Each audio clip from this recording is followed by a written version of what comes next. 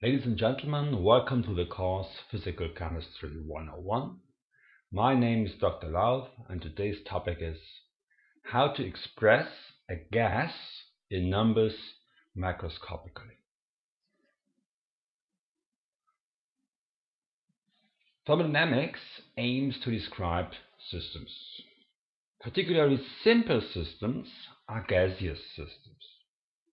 To express a gas macroscopically in numbers means a phenomenological description of the state variables without any underlying model, a mathematical description with a function connecting the state variables.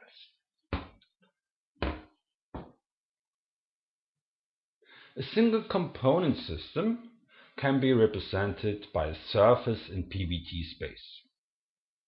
At high temperatures and low densities, or in this green marked area, the system is homogeneous and gaseous, and may be described in a particularly simple way.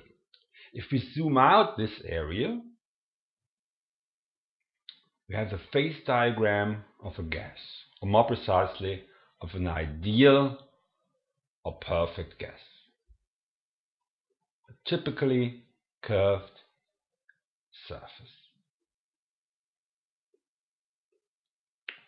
If we examine a gas experimentally, we find very simple relationships between the state variables P, pressure, V, volume, and T, temperature.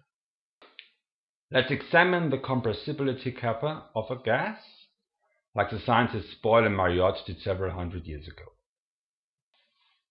Examining how volume depends on pressure, we find that at constant temperature, a doubling of pressure causes the volume to be reduced to half.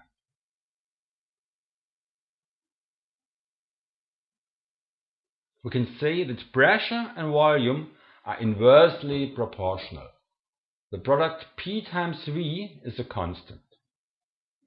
P1 times V1 is equal to P2 times V2. P is inversely proportional to V. This is Boyle's law. With its help, you can easily calculate the compressibility of an ideal gas to 1 over P. If we represent Boyle's law graphically, the PV diagram shows the following figure. 1 is the initial state, large volume V1, small pressure P1. 2 is the final state, smaller volume, larger pressure. The 2 points lie on a hyperbola, mathematically described as P times V is constant. 12.4 liters times 2 bars is exactly the same as 24 times 8 liters times 1 bar. The same representation in the PVT phase diagram gives the red line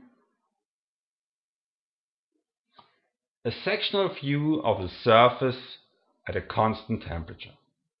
At higher temperature, the isotherm would run in this form, the yellow line.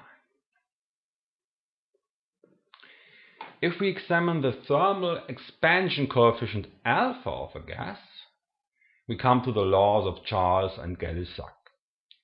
If we keep pressure constant and change temperature, the volume will be proportional to temperature.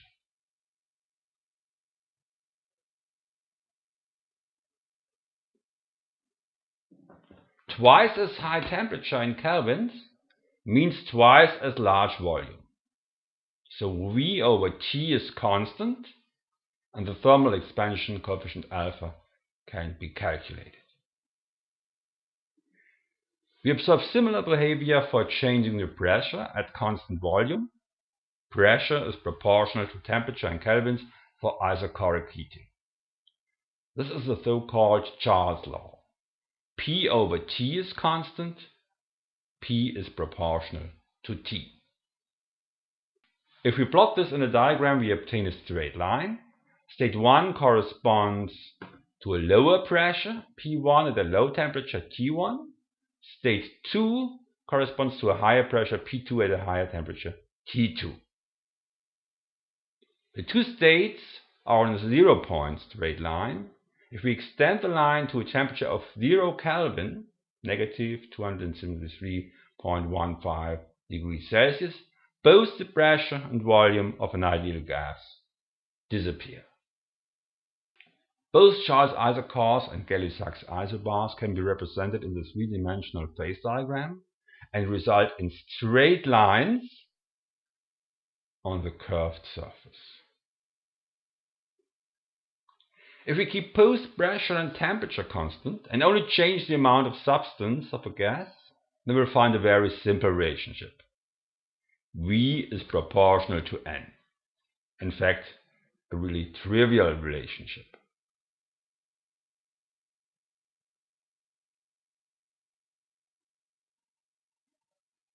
One mole of a gas has half the volume as 2 moles of gas have.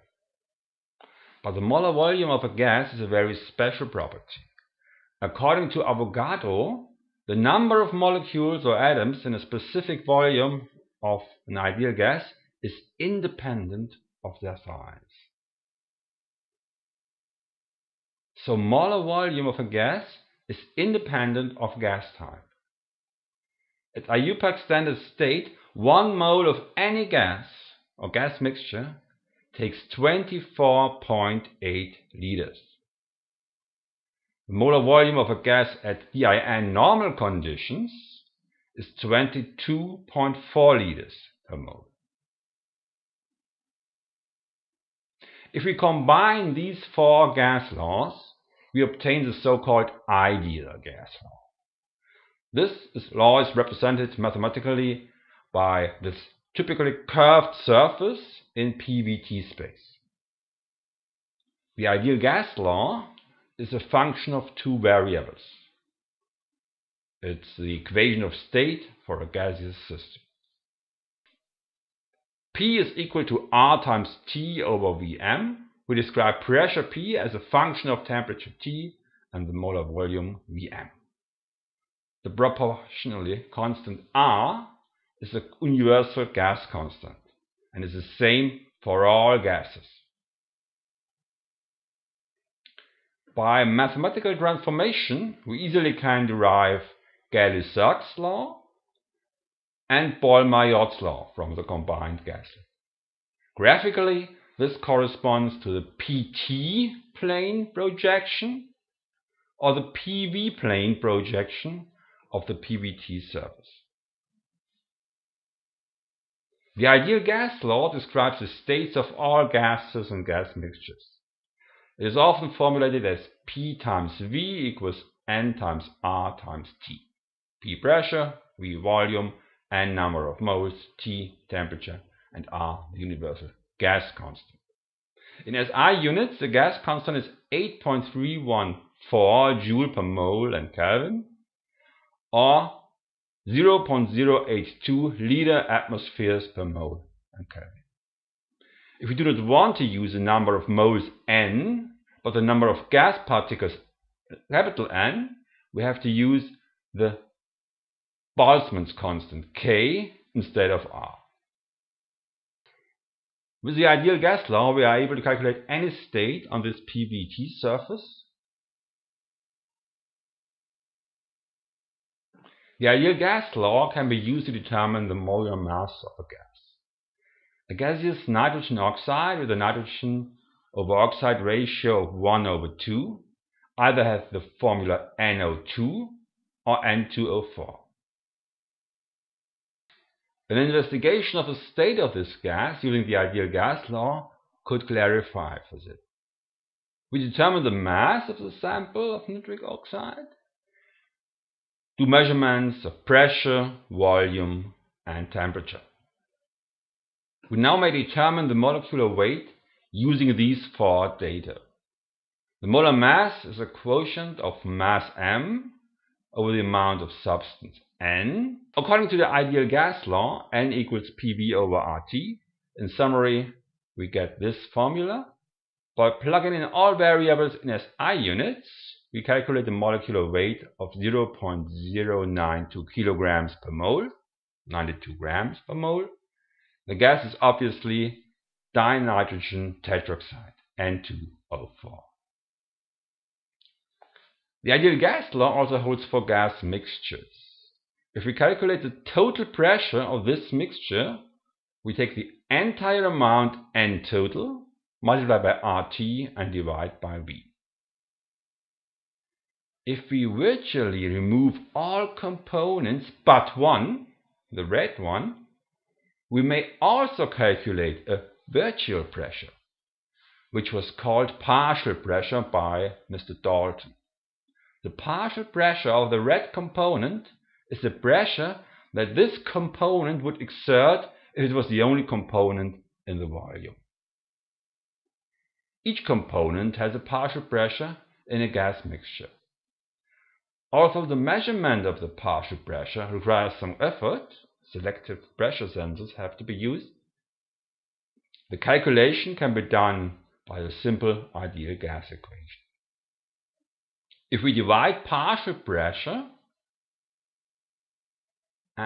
by total pressure, we get N over N total, which is the molar fraction Y.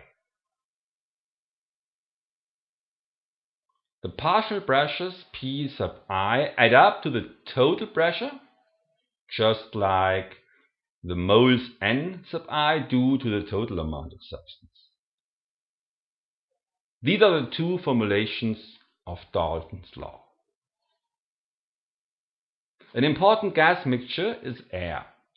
Dry air consists of about 78 mole% nitrogen and 21 mole% oxygen. At a total pressure of 1 bar, the partial pressure of nitrogen N sub N2 is equal to 0.78 bar, and the partial pressure P sub O2 of oxygen is equal to 0.21 bar.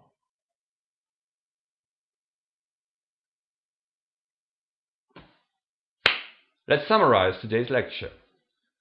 The surface of state in a PVT diagram of a gas is mathematically well described by the ideal gas law. P equals RT over Vm. In gas mixtures, we may define partial pressures P sub I, which add up to the total pressure. Thanks for watching. Goodbye.